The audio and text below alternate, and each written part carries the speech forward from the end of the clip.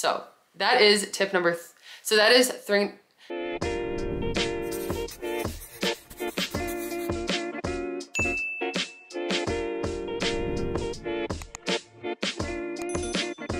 Hey everyone, and welcome to my channel. I'm Nikki, and today's video I'm going to be talking about 5 things that I wish I knew before I started my weight loss journey. If you enjoyed this video or find it helpful, please go ahead and give it a like and subscribe to my channel. I really appreciate it. And let's jump right in. My whole life I've struggled with my weight, and in 2020 it was the first time that I ever had success with weight loss. I started my weight loss journey in April and I lost 70 pounds in a year, and I've continued to maintain that loss now since then. So today I'm going to be talking about some of the things that I wish I knew before I lost 70 pounds and before I started my weight loss journey. The majority of my weight loss took a year. Like I had mentioned, I lost 70 pounds in a year, and then I maintained it for a couple years after. I've recently switched back to weight loss mode just with my tracking, just to kind of tone up a little bit more and see some of the muscle that I've built, because that's been my main focus over the years. But I thought it could be helpful to talk about some of the things that I wish I knew before I started my weight loss and like the peak of my weight loss journey, because these are things that I've just learned throughout the months and the years of doing this,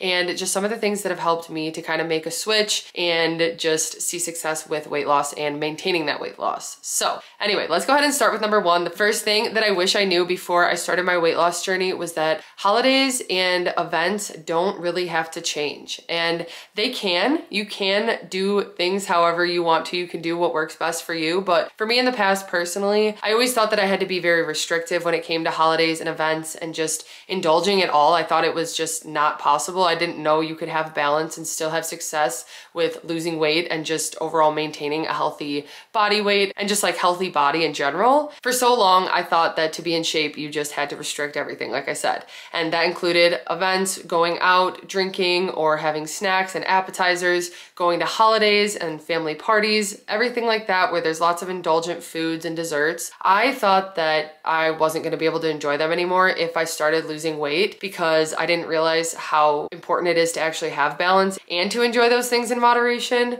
So even in the beginning of my weight loss journey, I was tracking with Weight Watchers. If you guys don't know, I used Weight Watchers throughout my weight loss journey, and that's what I still use to track, but that's what I use to lose weight because for me, it just worked best with the point system. Again, it's important to find what works best for you. So if tracking calories works better or there's something else that works better for you, do that. But Weight Watchers worked for me. So I was tracking points and I would save up my weeklies for events, but still in the beginning was pretty nervous to use them. I was kind of more restrictive when I had first started my weight loss and I was losing weight. And I realized that even on the holidays, like I would still have fluctuations on the scale. Maybe I still wouldn't have a loss, even if I didn't fully enjoy myself. And I started to realize that it was fine. I wasn't gonna lose all my results overnight. So enjoying a day or two of some indulgent things was fine. So I started to kind of balance out my weeklies more and realize that I could use them, because I was kind of just like banking them up in the beginning and not using them. And when I realized that I could use them, I could have balance and enjoy these things, it made events much better. It made holidays better. And now it's taken a lot of that like stress and food noise that I used to have,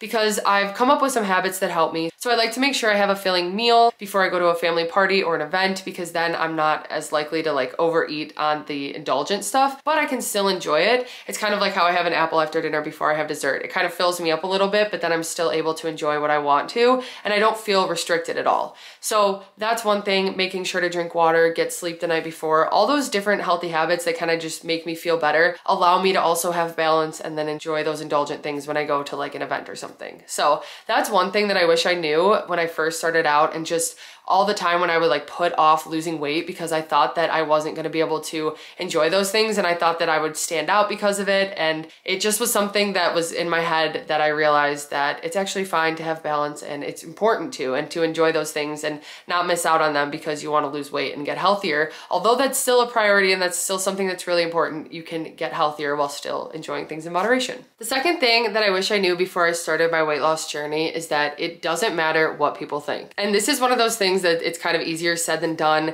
and it's something that from time to time I definitely still struggle with, but for so long that was something that I avoided. I avoided even trying to lose weight or telling people about it or just trying to get healthier, because I felt shame and embarrassment, and I worried too much about what other people thought. Even if I was trying to better myself, I still thought they were gonna think negatively of me, which just didn't make sense. And like now I think back to it and I think like, why was I thinking that way? But in the moment, it was definitely hard for me. So realizing that it doesn't matter what people think, and this was something that as I started to lose weight, my confidence really increased. And the reason it increased wasn't because I felt better about how I looked. That was a small part of it. But instead, I was gaining this new confidence because I had never had success losing weight, and I couldn't believe I was actually doing it. Like I, for so long, thought that if I could just figure this out, like I felt like I could do everything else, and when it came to losing weight, I just could not have success. And so when I finally did start to see some results, my confidence definitely improved because I was so proud of the fact that I was actually doing it and putting in the work and seeing the results. That gave me a whole new confidence that I hadn't had before, and it kind of helped to drown out those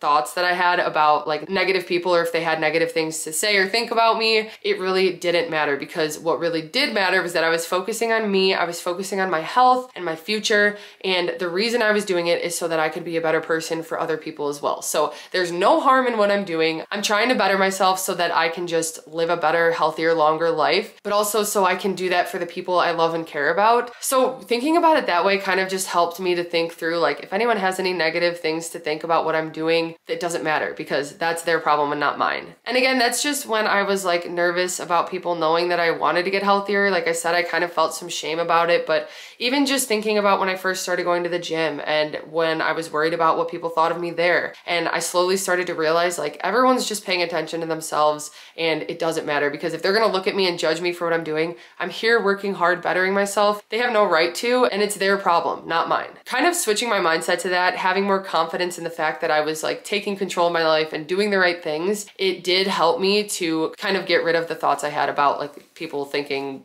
about what I was doing. So it doesn't matter what other people think, and you need to just do what's best for you. Even that, like if there was something that while I was sharing my journey online or something that I shared that worked for me and other people didn't agree with it, first of all, I've learned that you can't make everyone happy, but also it doesn't matter what people think, because they're gonna judge the way I judge things too, but you just have to kind of like think through it and realize that you're not doing anything wrong, you're bettering yourself, and there's no need to get caught up on what other people think. I know it's a tough one, and I know it's like very much a mindset shift you have to make, but it definitely is something I wish I knew before I started my weight loss journey, before I cared about any of that, and I wish I would have just jumped in and started because of it. And even at the beginning, I wish I would have just had more confidence, but like I said, it slowly started to improve as I got healthier and took more control of my life. So that's another thing I wish I knew.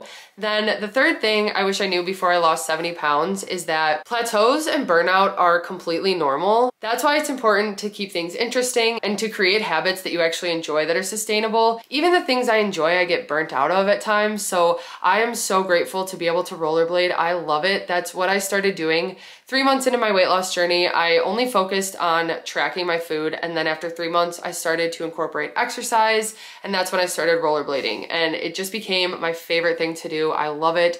I do stress a little bit because when it gets cold, I can't skate, so I like to take advantage of the time that I can when we have nice weather, but there are also times where I start to get kind of burnt out because I get to go a lot, and I want to take advantage of being able to go, but I realized like, okay, I need to just take some rest. I'll be able to get back to it. And I've recently even felt that this past summer. Around September, I was really kind of starting to feel burnt out about rollerblading. And part of me like feels guilt because it feels like this is the only time I can do it. But also I just kind of switched things up a little, and I started focusing more on walking. And that's when I made getting my steps in a priority. And I kind of just switched my movement to that for a little bit. And now I've been able to skate the past couple days, and it has been so nice. I've missed it. It does stink that it's gonna get colder now and I won't be able to go as much, but it'll just be nice when I have the nice days that I can go, and it just makes me more grateful for it. So mixing it up and kind of keeping things interesting to avoid getting burnt out. Same thing with foods. I like to do that too. I kind of realized that I start to eat the same things and maybe get sick of them, and then because of it, I don't really want to have them. So keeping things interesting. That's why we always do our snack reviews and stuff, trying to find new snacks and foods we can incorporate, and also just like trying new recipes and stuff. Doing that can help to avoid burnout. It can also help when you hit a plateau, which like I said,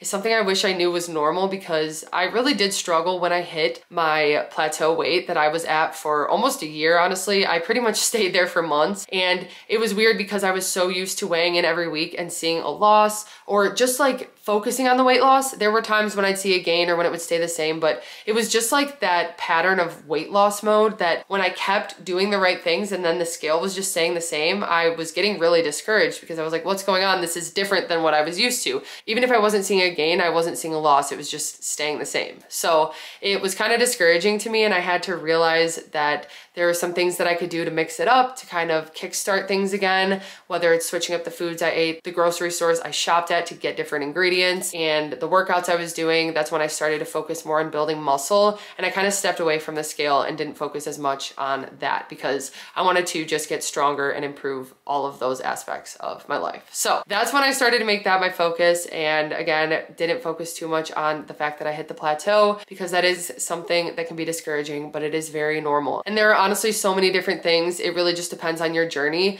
but there are so many different things you can do to either kickstart it again or kind of just change things up. So those are some things that really helped me, and I wish I knew. I feel like I knew it was gonna come, like I knew I was gonna hit my goal weight, even though I technically didn't. I was still 10 pounds away from my goal weight when I hit my plateau. So I think that's why it was really discouraging too. But I had to reevaluate and realize, okay, maybe the goal weight I set for myself wasn't a healthy weight. Still to this day, I haven't gotten close to it. So maybe that was a little bit too low trying to pick my high school driver's license weight. That's what I did. So that is something that definitely helped me to kind of realize and to just mix things up to avoid that. Then the next thing that I wish I knew before I started my weight loss journey was that sugar-free and fat-free foods aren't always the best options. And I'm not knocking those because there's a time and place for them, and I definitely think they can be beneficial. But when I first started Weight Watchers, was on a frenzy to find the lowest point items of everything. And of course, all of the sugar-free and fat-free items were much lower in points or even 0 points. And so at the time, a lot of people were promoting them. I feel like when we first started Weight Watchers, like a lot of those products were really big, and it's kind of changed a little bit since then. Again, they are fine in moderation, but at the time when we first started out, I was only buying fat-free cheese and sugar-free, like every option that I could buy things sugar-free, which again, sugar-free ketchup doesn't bother me. I'm totally fine with that. It doesn't upset my stomach. But then I was buying some like sugar-free candies and they would destroy my stomach. It hurt so bad. I would just be on my bed crying in pain because my stomach hurt so bad and I didn't know what was going on. I realized it was the artificial sweeteners that were really messing up my stomach. I also realized that the fat-free cheese did that, and I haven't had it since. I had a couple nights where I was just, like I said, on my bed, just like in so much pain. I couldn't get comfortable, and it was days that I had the fat-free cheese. So since then, I just haven't gotten it because I don't want to deal with that anymore. And I've just kind of realized that even if it's the lowest point option, sometimes it is too good to be true. And of course, some things work for some people and they don't work for others. So even like the skinny syrup, sometimes they will cause people some really bad bloating, but I'm usually fine just putting a couple pumps in my coffee or a creamy, but certain things can affect other people differently. And I at first didn't realize that. I thought that those were just always the better options, and that now that I was starting Weight Watchers and starting to lose weight, that was what I had to switch to. And I feel like since then, I've really gotten a lot of those products out of what I eat and focus more on like whole foods. Of course, I do have processed foods that I eat. People always comment that on like my grocery hauls and stuff. It's all about balance and moderation. I do eat a good amount of fruits and veggies and lots of protein, and I do have a lot of sources of whole foods and stuff that I eat. So that's why I like to share my days of eating and stuff too, to show that. But the snacks and the grocery hauls, sometimes it shows some things like that, and there are things that work for you and things that don't work for you. So you have to find what works best. But that was something I wish I knew before I started. I had to learn the hard way with some of those things, that the sugar-free and fat-free options aren't always the better option. But again, not knocking it. There are some options that are good. It's just that it's not always the best for me, at least. Okay, and then the last thing that I wish I knew before I started my weight loss journey is that weight loss is so much more about how I feel than how I look. And for so long, for my entire life, I always thought that my life would just be better if I could lose weight, because if I was thinner, my life would be better. It had nothing to even do with my health. It had nothing to do with anything other than pretty much how other people saw me and how I looked. I thought that that was what mattered. That was never enough to get me motivated to actually lose weight and get healthier, and especially in like the peak of when I was gaining weight, like at my heaviest. I remember every time I would even think about that, like think about how I'd look, I'd be like, okay, I'm too far gone, I don't even care, and I would just eat and binge. And it was a really unhealthy cycle that I had, and a really unhealthy thought process that I had. And this is something that I realized very early on, actually, when I started my weight loss journey this time around, because even a week in, I was feeling so much better. I had so much more energy and didn't feel as bloated, didn't feel just as like weighed down. And I was feeling so good after the first week tracking. I think that that really helped me to realize how much better I felt and started to realize like, okay, maybe weight loss is more about this than how I look. And of course, I started to feel more confident and better about my body and how I looked. And that is like kind of a bonus that came along with it. But again, it wasn't enough to ever motivate me in the past, and still to this day, it's not enough to keep me going. What keeps me going is being able to move my body, being able to do fun activities outside, inside, run around with the dogs, play with my niece and nephew and keep up with them, carry them around. Like, those things are what are important to me and why I prioritize my health over everything, because that is what is able to keep me going. When I fuel my body, when I get enough sleep, when I move and stay active and take care of my bones and joints and muscles and get stronger, those are the things that are important. It doesn't matter how I look, because as cliche as it sounds, what's important is what's on the inside. And I truly, truly believe that. So I finally realized that I could actually feel so much better by losing weight, and that was gonna keep me going. And to this day, that is what keeps me going when I make those decisions that are better for my health, because I remember how I used to feel, the pain I used to feel, just how much more of a struggle every single day was for me when I didn't prioritize my health versus now. And it's just been so worth it. So that's something that's really important, and one thing that I wish I knew, but again, I learned really quickly at the start of this weight loss journey. And I say this weight loss journey because I had tried to lose weight so many times in the past, but this was the one that I finally had success out of every other time. I didn't restrict. I didn't do all of the things that I did in the past that made me miserable. I instead just took it a day at a time, focused on making it sustainable and enjoyable, and I was realistic with myself about it and doing it for the right reasons. I hope you guys enjoyed this video and found it helpful. Those are just some of the things that have helped me and that I've learned along the way since losing 70 pounds and that I wish I knew before I started. But I hope you guys enjoyed this. If you did, please go ahead and give it a like and subscribe to my channel. I really appreciate it. Thank you guys so much for watching, and I'll see you next time.